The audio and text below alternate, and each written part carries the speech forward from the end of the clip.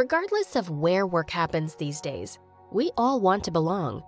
And in every organization, there are two groups of people: those who align with the big picture and drive towards it, and those who struggle to connect, who feel left in the dark and often end up working in silos. But alignment doesn't just happen. It grows with momentum, great culture, and a shared set of goals across teams. And it's not a finite resource. Alignment is available to all of us if we strive for it, because we all want to feel part of something bigger, so we can do our very best even when things get tough. All we need is the right culture, the right goals, and the right tools to make that vision happen.